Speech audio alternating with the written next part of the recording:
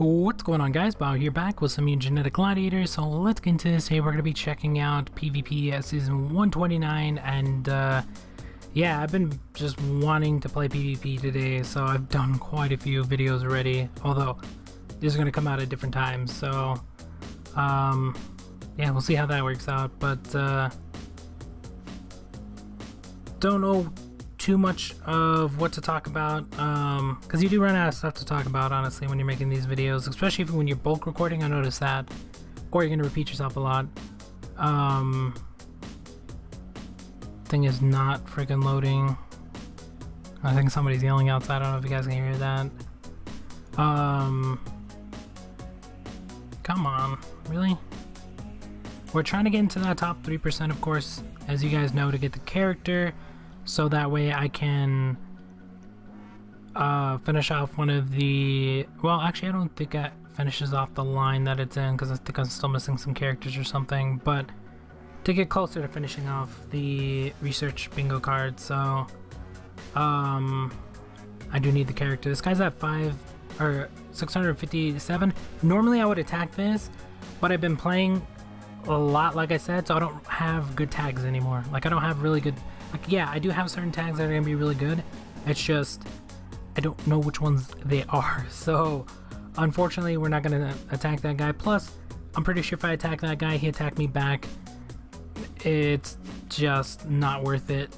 And that's basically a million freaking credits to switch, which at this point we're not gonna do. I'm gonna use this one just for the fact that it's not really good tag. I know it's gonna be good for a heal, so yeah, that's what we're gonna use it for. But yeah, that's basically all we're doing. We're just playing a ton of PvP, chatting it up, seeing different like you can see different characters that are starting to become characters that are going to be seen quite a bit in PvP. Well, not all the time, but certain characters like this one, Orion. There's like a few other characters that have been popping up quite a bit in PvP, just because they're either trying to figure out if it's going to be a good defense team, or if it's good to use and stuff like that. Like, there's different reasons for people to change their characters and stuff like that. But yeah, we have been seeing quite a few different ones. I do get a ton of questions about orbs and stuff like that. Honestly, it all depends on whether you want to use the character for certain things, because certain things are going to be better. Like, this guy went with all HP because he's trying to outlast attacks, basically, is what he's trying to do. And then straight up speed. So it's just a normal defense as well. The only problem I have is, yeah, I could probably beat this guy. It's just the tag plays a big factor in me actually winning this fight. So I'm going to attack. If this tag does not kill one of the characters, there's a slim chance I'm going to either win or lose based off of the tag. So we're about to see what happens. And they both have 100k, so I think I'm just going to go with the Zeo, because I'm going to do more damage towards him with X27 than I would going for Surfer. So normal damage is going to be 30k because he attacks 30 times. So you take that off of both of these guys, that leaves them with 70k. So we're hoping the tag hits for 70 plus k. If it does not hit for that much, we might lose. But since I'm attacking Zeo, the Necro character, with the strong attack, I'm going to do more than 11k damage. So I'm going to hit for like 15, maybe 14k. So that does help me out a little bit more. That's why I'm attacking him over the other character. Normally, if I had a good tag, Surfer or Colossus. But I don't know what tag or how much my tag's gonna do. So I didn't know it was a Colossus. I didn't know how much it was gonna do. Didn't know it was gonna one-shot. So that does help us out, and it is a like there's just no way of telling unless they fix the whole tag system. I'm gonna hit him again, I think. Hopefully he doesn't retaliate, doesn't kill me. Yeah, okay, we're good. We're just trying to get Surfer to attack Colossus X27, so that way he could hopefully use his tag, which he did not. so he does still have a chance to have a tag. Just because they don't use it on the first attack doesn't mean that they don't have a tag that they could use on the next attack. So it's just the AI is sometimes just all over the place, honestly. I know for a fact that I can one-shot Colossus with Buffalo, but at the same time I'm like, I could also hit the Surfer, try to kill him, but we're just gonna do this, kill him, and then we'll focus on the Surfer 2v1 at that point. So yeah, if you guys are using certain characters for your team and stuff like that, just get used to using them. Like, there's a reason I use the same setup of characters. You don't have to use the one I use, because I'm just using it based off of one, the most characters I have that are maxed out at my Evo are characters that I use mostly for tags, or like X27 was for just based off of speed for PvE, so that's why he's a max character. But like, yeah, if you guys notice my teams and stuff like that, you're like, it's not the best team and stuff like that, but I did get attacked and somebody took a ton of points because I dropped. Yeah, see. And yeah, we're not gonna attack this guy back because I know he's gonna be really good. Even if he's just at my level and stuff like that, it's just not worth it, in my opinion. I mean, we can check how much he is, but let's see. Yeah, so I can attack him back and probably win, but right now my whole tag, the whole tag system that I like, the whole tag thing is just all over the place for me. But really, we're gonna have to fight him, I guess. So I changed the opponent. Alright, that's why I didn't want to click on the damn revenge thing. I don't even know what the other one was. That sucks, because I could have used the... another thing you could do is like this whole revenge thing, you could have used it to change the opponent you're going to face. So that way you don't have to use credits. So, another little tidbit. But then again, it could also screw you over and you click revenge and they could have 2,000. And you're still going to have to change your opponent. Or, I mean, you could just go down, scroll down, pick 3 random characters and lose, so that's a thing. But like I said, I don't know my tags, so it kind of sucks for me. Yeah, this guy says it's 144, but there's no guarantee that's what it is, because people lie a lot for some reason in this game, which just hurts, honestly. And if I could like remove the person like right now and not have to go through 4,000, 5,000 friends, then I probably would. Although, when I see people that are a lot lower like this and stuff like that, I tend to use them as just heals. So that's another thing you could do. But yeah, if they would just fix this whole tag system, like I know this guy's tag's okay. I don't know what it is. I don't know how much it's gonna hit for. Like it's just. It kind of sucks. I remember these guys' tags were somewhat like, it's just hard to pick which tag to use. Like I know this guy was pretty high, but I just don't remember his tag. And then also the gen type does play a factor, and I needed to hit for a certain amount, so that also plays a factor. There's just so much that goes into, like, I don't know if this guy's actually 234. If he is, then it would be a pretty nice tag. Even if it's a sucky tag, it would still hit for enough damage to help me out, so... I don't know. Like, I know 100% this guy's Evo is not 400. Like, I can probably prove it right now if I use his tag. It's just, I don't want to lose this fight. Like, I know the guy's only 400, but sometimes it does come based off a tag, because this guy could have Orion, which right now he's a really good,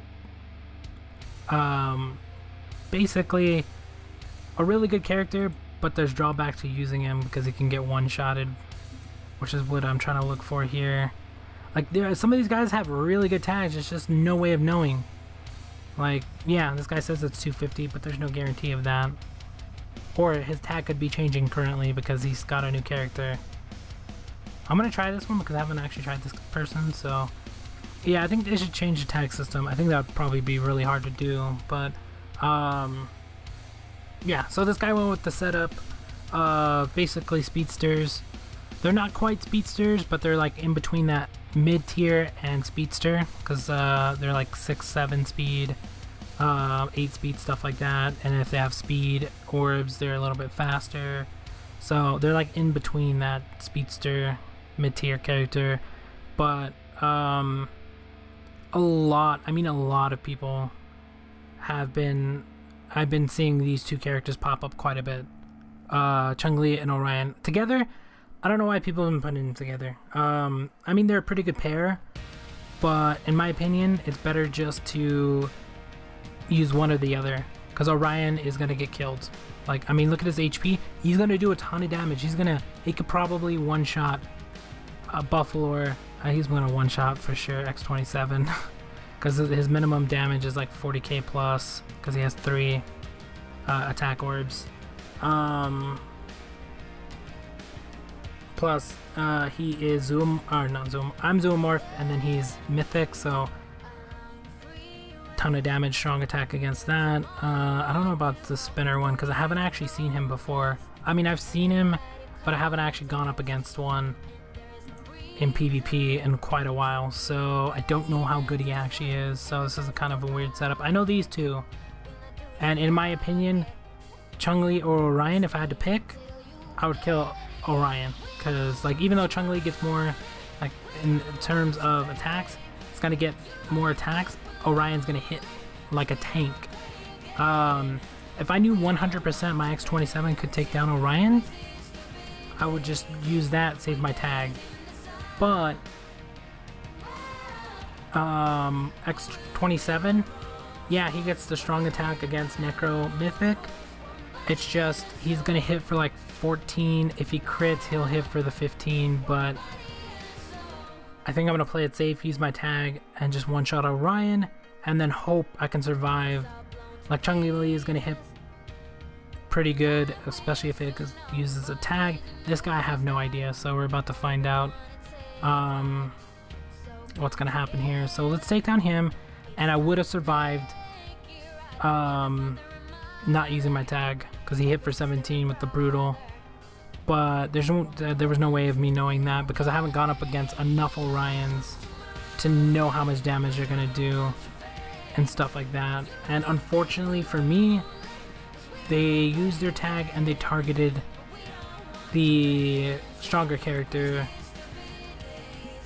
but I haven't gone up against enough teams like this, so I'm slowly getting used to which characters to take down and stuff like that. In terms of these, like these two, like Chun-Li and Orion, like I said, I would always take down Orion, but then now you got to throw in this guy. Like, I mean, it kind of changes it up a little bit now.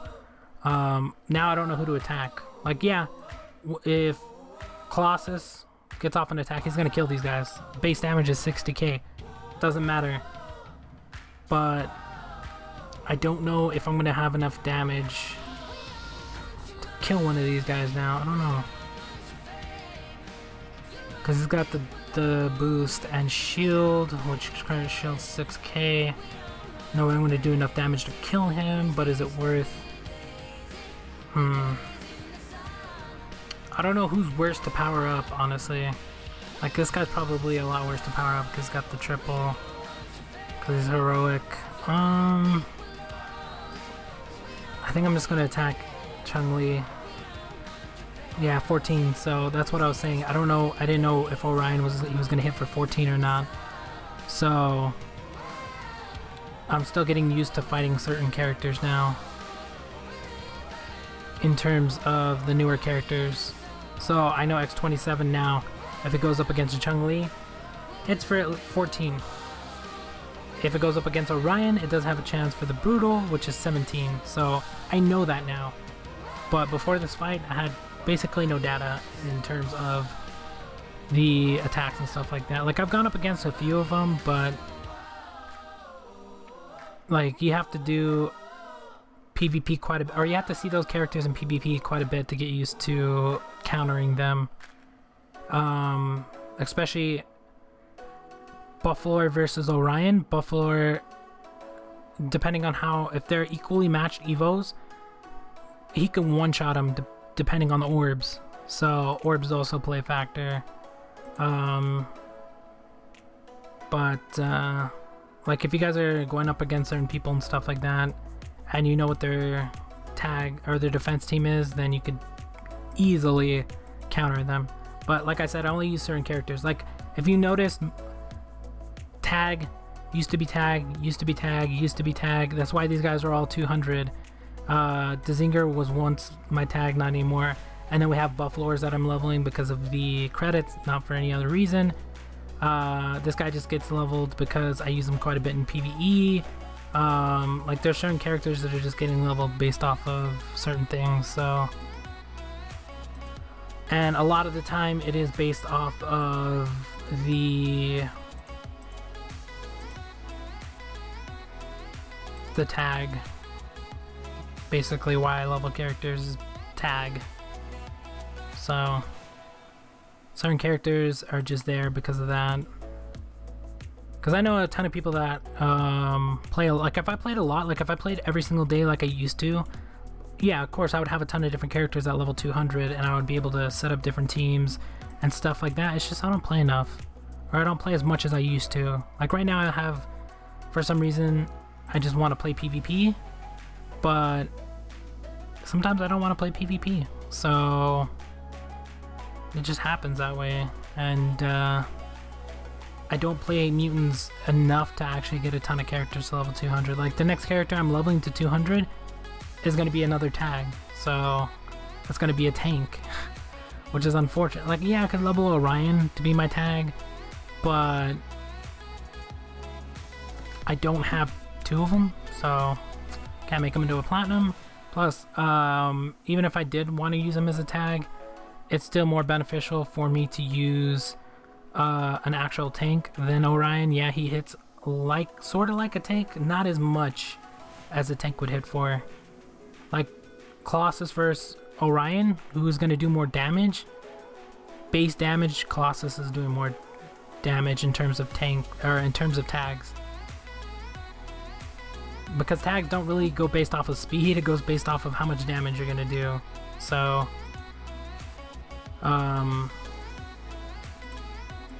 yeah, don't worry about too much about what the speed and stuff like that is if you're looking for a tag, or if you're leveling a tag. If Orion's the best character you have, then yeah, use him as the character to use as a tank. Like if you don't have Colossus, or if you don't have a really good tank, he can be used as a tag. Like he's not going to be the best tag in the world, but he's still strong enough to be a tag in terms of damage.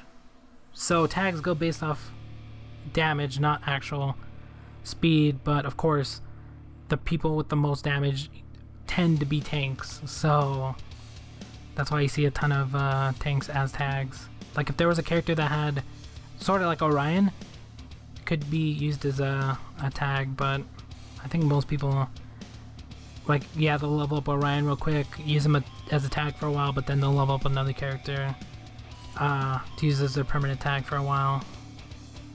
At least that's what I do. I mean, some people don't play enough to do that. Like, I don't play enough to actually have a ton of characters leveled. Some people do. So yeah, I guess it depends on how much you're actually playing and stuff like that. But yeah, that's basically all we're doing. But yeah, I always get a ton of questions about like tags, orbs and stuff like that. It all depends on what you're looking for. Certain situations, certain orbs are going to be better than other ones. Certain characters are going to be better than other ones. I don't know, there's a ton of different things that go into it, so yep. Kind of want to win one last one. I think we started this video off with 1500 points and we're stuck at 1500 points, so it does happen sometimes. Even though I play a lot, sometimes you don't get anything. Although you do get fame and you do get credits, so you do get stuff. But in terms of points, I don't think I actually got anything. Although at the start of today, I did gain like 400 or 500 points. No, I think 400 points. So yeah, it's better. Like, I still gained something today.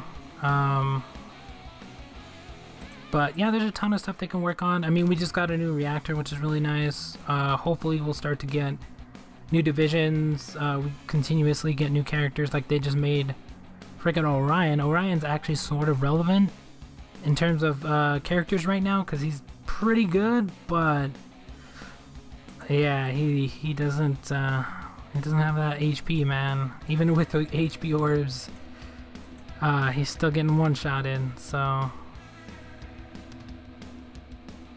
But yeah, he's a really good character. I'm hoping they bring Surfer back at some point, like in the whole challenge hall thing. Although I don't have any more challenge hall credit or tokens because I spent them all. Maybe at some point they'll bring him back as like the side character or something, because some of those older characters I still need. So we'll see what happens. Yeah, I think that's gonna be about it for this one. This is probably gonna be the last one I do for the PvP, at least for today. Although I'm bulk recording, so we'll see when these come out. Hopefully we'll have some new stuff by then, and we'll continue to play PvP. I mean, we have 8 days. I could probably, if I do it every single day, I could probably play an hour a day. That's a ton of fights. I could probably easily get into top 3%, because we're already top 5% as long as I don't get attacked too much, which we probably are, but we'll see how it actually works out. Depending on how close we are to top 1%, I might go for it. It all depends on the points, honestly. If it's close enough to the amount of points we have within the last like day or two to get 1%, I'll go for it, just because I haven't got one in a while. It's just, for me, it's not really beneficial. Extra 500 gold is really not going to do too much for me. Yeah, it's extra gold, but in terms of actually playing, it depends on how I feel. Like today I played a lot. I felt like playing a lot, but tomorrow I might not feel like playing at all. So it all comes down on to whether or not I'm going to play Mutants every single day. But we'll see what happens. I think that's going to be about it for this one. If you guys did make it this far, thank you guys for watching. I'll continue to go for that top 3% because we need the characters. So 100% I'm going for top 3%. Top 1% all depends, like I said, so we'll see what happens there, but we'll talk to you guys later.